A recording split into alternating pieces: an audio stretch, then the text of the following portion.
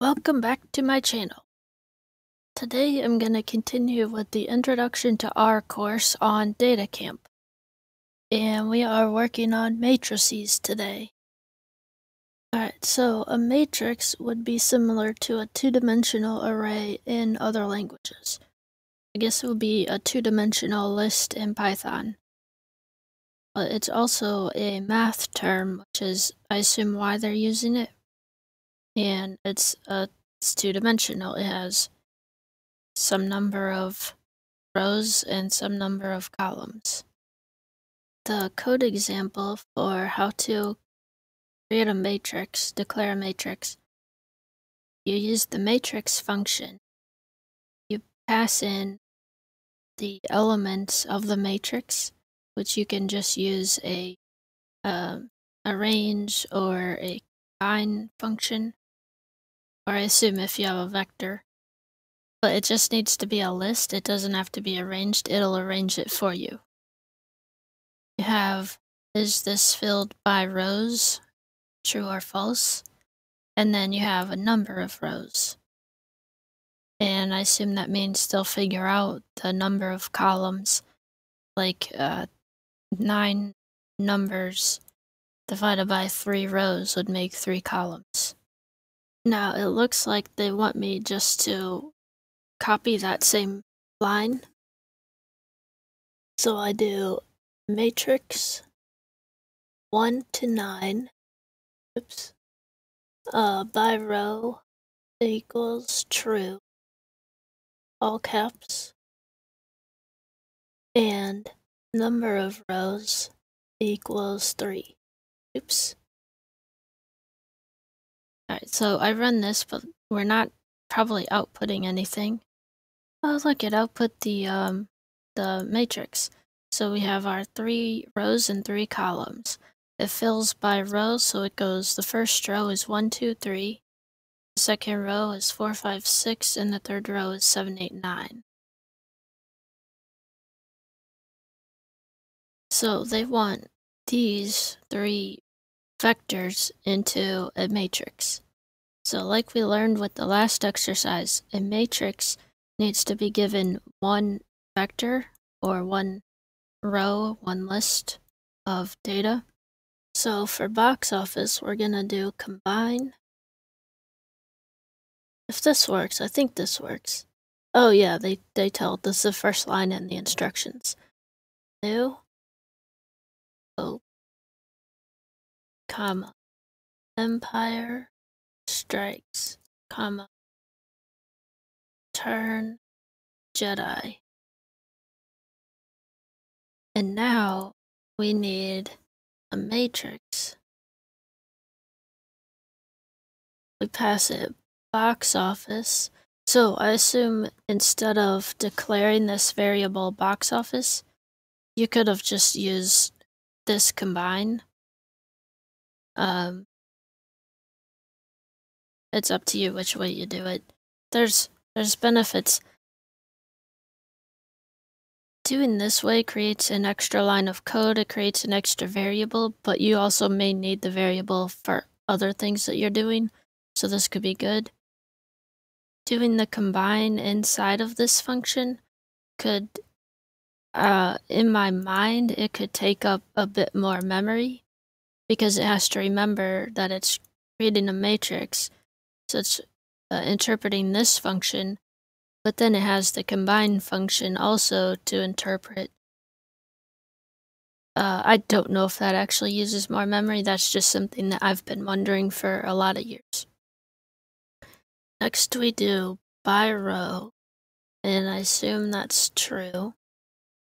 And next we do the number of rows, W equals, and it says use 3 rows. I'm thinking if we just do this as one line, it'll output the matrix, but because we're storing it in a variable, that's why we don't get output. Alright, submit. The Force is actually with you. It's because Star Wars.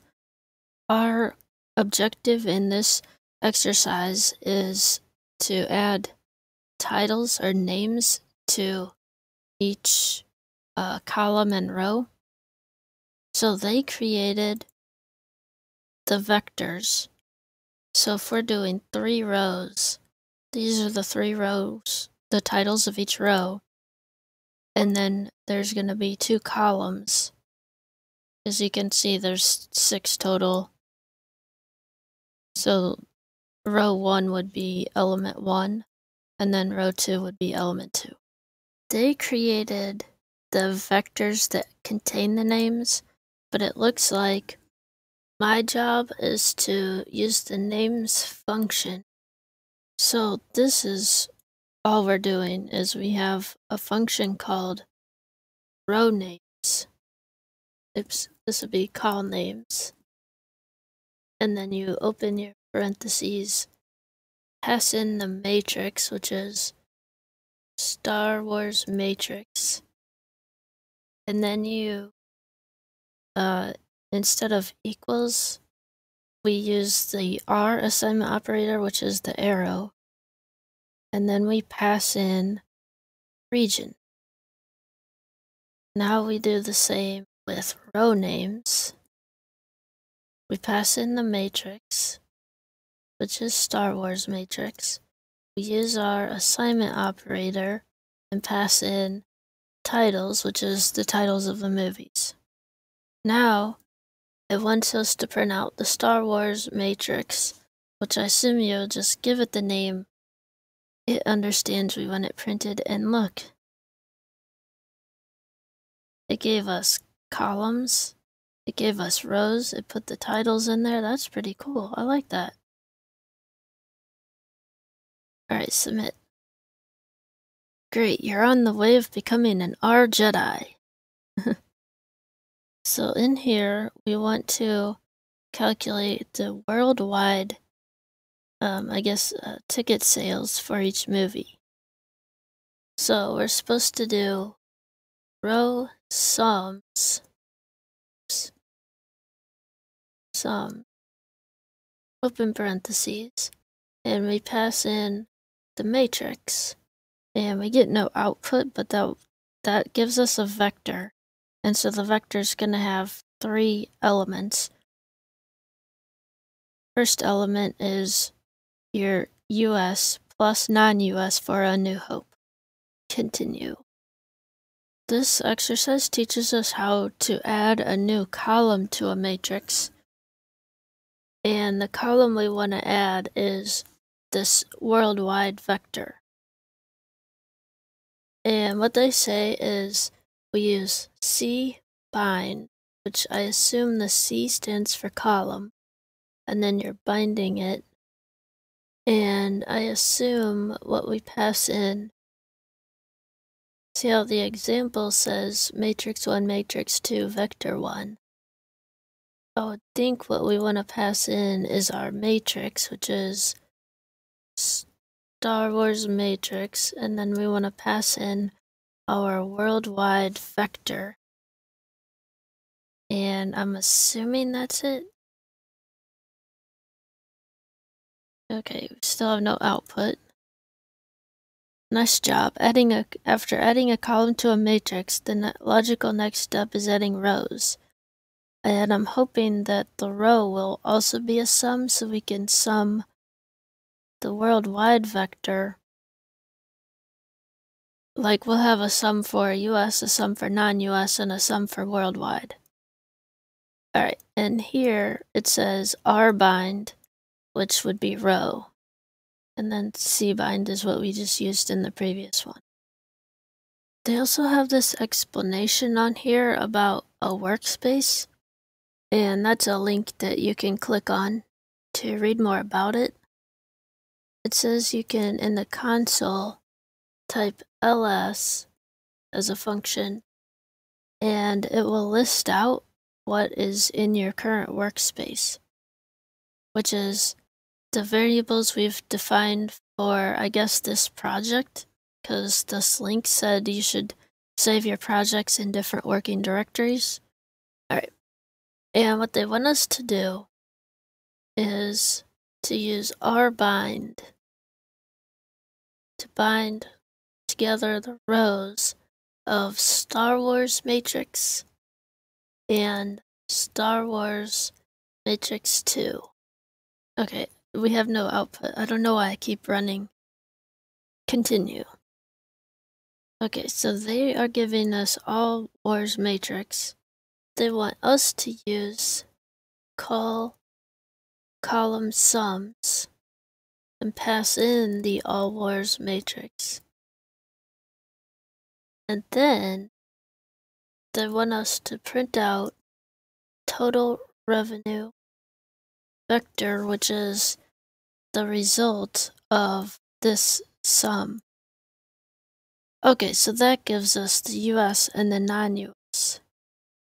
I'm supposed to be able in here to just type all Wars Matrix and look at it. So they have the 6 movies. They do not have the worldwide total column that we created in a previous exercise though. On line 2, they're starting us off with the same matrix we've been using. On line 5, they want us to select the non-US revenue for all movies, and we're assigning that to non-US all. Right. And in the instructions, they say that is the entire second column. The way that you select a column is you type all Wars Matrix, the name of the matrix, use your open square bracket for selection. We skip typing a number for the row because we want the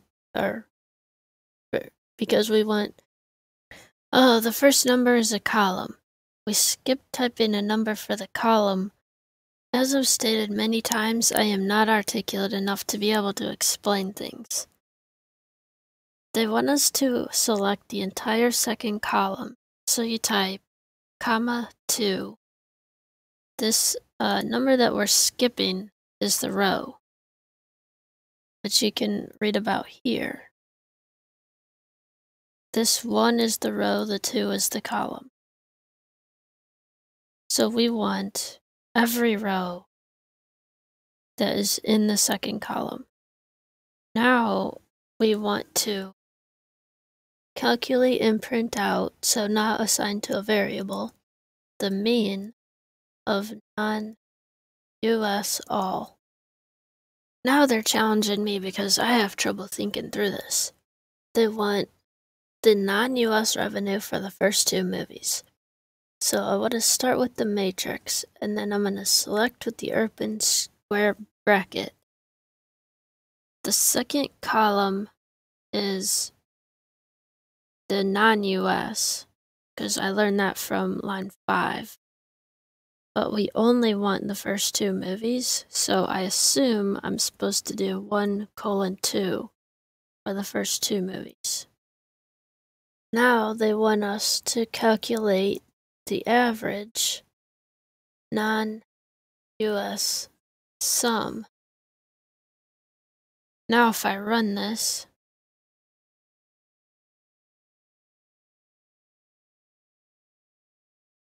okay, so I'm going to go through what's in the console. The console repeats what we've typed in the script. It then prints out the entire matrix because of line 2 is equivalent to a statement. It then repeats what we've typed on line 4 through 8, which is just what we see. It then displays the mean, which is what line 8 asks. Typed on line 10 and 11, and 13, 14, and then it prints out the average 13, 14, and then it prints out the average from line 14 because that's equivalent to a print statement. So I'm going to submit. Continue. Okay, they want us to do some math on line 5, and then line 8 is just to print out visitors. This whatever this is going to be, a number or a vector or a matrix, I don't know.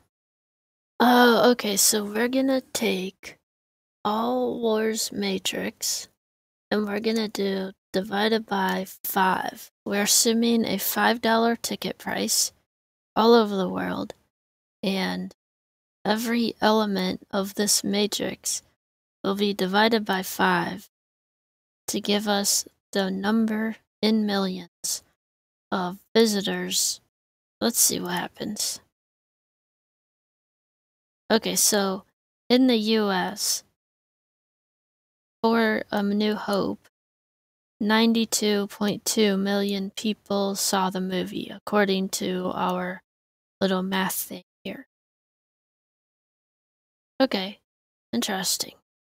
Submit. So the point of this is you can use operators, at least those 4 for sure, but these other ones probably, on a matrix, and it will just do that, use that operator on every element of the matrix. They say the same thing works in vectors, so if it does, we must have learned that earlier.